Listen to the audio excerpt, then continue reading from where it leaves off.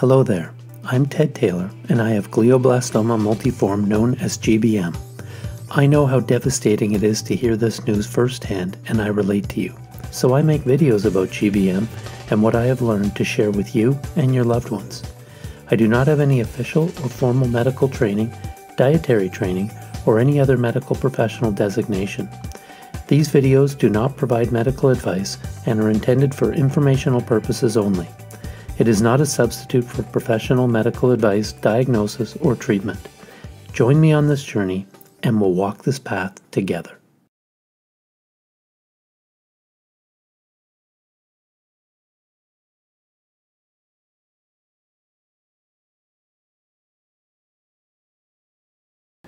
Hello again. We return today to discuss MGMT methylation. MGMT methylation is a little tricky, but stick through to the end of the video and I hope you are better informed and able to talk with your medical team and family with improved understanding and what is the importance of MGMT methylation on your pathology report. What is MGMT methylation? This is one of the first and early tests you should receive on your tumor. I think it should be automatic, but it may not be the default that this test is completed or that you were informed of the result. I requested this test to be completed and to receive the results. MGMT is methylguanine methyltransferase. That is a real mouthful, I know. Methylation, in a nutshell, is whether a gene is turned on or off. We will discuss this in more detail later. After surgery and recovery, your first treatments with glioblastoma will likely include chemotherapy. The most likely version of this is temozolomide, also known as Temodar. It is one of the most significant breakthroughs in GBM treatment in the past 10 to 15 years and may provide additional weeks of life expectancy. There are not a lot of drugs that can make it through the blood-brain barrier. Your brain is protected by the blood-brain barrier so that harmful substances such as viruses, bacteria, or other nasties find it difficult to get into the brain. This works to our advantage most of the time, but when we are trying to deliver drugs to the brain to attack the brain cancer, the blood-brain barrier prevents most options from working efficiently.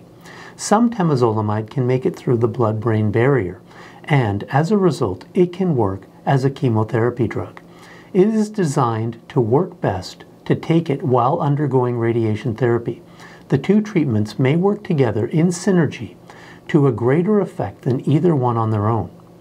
As I said earlier, temozolomide may provide additional weeks of life, but for others it may provide more or less time. It may keep the cancer at bay if it is effective. We will discuss this further in the temozolomide video, which you can find on my channel. The topic of MGMT can be confusing, so feel free to watch this video multiple times to come to a clear understanding. It is helpful to understand that we all have MGMT genes in our body. It is either methylated or unmethylated. Unmethylated means the gene is active and the MGMT works as it should in the body. Methylated means that the MGMT does not work as it should in the body. If we have GBM, we want our MGMT to be methylated, i.e. not working. Back to MGMT methylation. Due to large variations in different studies, we know that about 30 to 60% of GBM patients will be MGMT methylated. If you are one of these people, it can be an advantage. DNA is made of 4 letters, G, T, A, and C. The target of temozolomide is the G.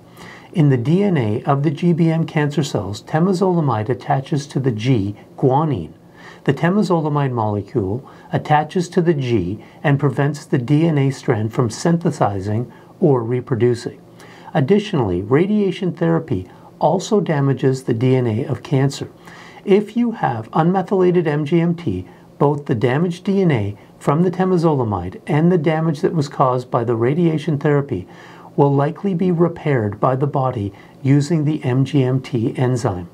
The MGMT enzyme will strip the marker off the G guanine and stop or reduce the effectiveness of the temozolomide. This is why Unmethylated MGMT in glioblastoma equates to a poorer prognosis. MGMT is a protein or enzyme that repairs DNA. If unmethylated MGMT sees the temozolomide molecule attached to the G-guanine, it will strip it off, rendering the temozolomide mostly ineffective. Imagine that the G has a hat on it, and that the hat causes the DNA not to be able to reproduce, and instead causes it to die, known as cell apoptosis. The unmethylated MGMT goes around and finds any Gs with hats on them, and it removes the hat. If we are taking a drug to help kill the cancer by attaching to the guanine and preventing the DNA strand from reproducing, we do not want this to be prevented by our body's own system. What does methylation mean? A gene has two ends to it, a promoter end and a functional end of the gene. If the promoter end is methylated, it is turned off. As a result, the functional end of the gene does not work. If a glioblastoma tumor is methylated, it means that the MGMT protein is not being produced, and therefore the molecule will not be removed from the G-guanine. Essentially, the temozolomide that successfully makes it to the cancer cells are not stripped off and can do their job.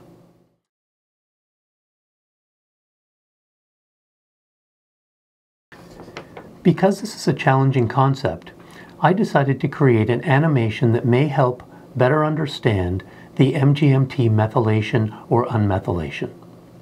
So in this first slide, we can see that your DNA is made up of adenine, cytosine, guanine, and thymine. In this next slide, we can see a chromosome. The sequence of bases in a portion of a DNA molecule called a gene carries the instructions needed to assemble a protein. A gene has two ends to it, a promoter end and a functional end of the gene. If the promoter end is methylated, it is turned off. As a result, the functional end of the gene does not work. If a glioblastoma tumor is methylated, it means that the MGMT protein is not being produced, and therefore the molecule of temozolomide will not be removed from the G-guanine. Essentially, the temozolomide that successfully makes it to the cancer cells can do their job because the temozolomide molecules are not stripped off and can do their job. In this slide we see this is MGMT methylated, which means the MGMT protein is not produced.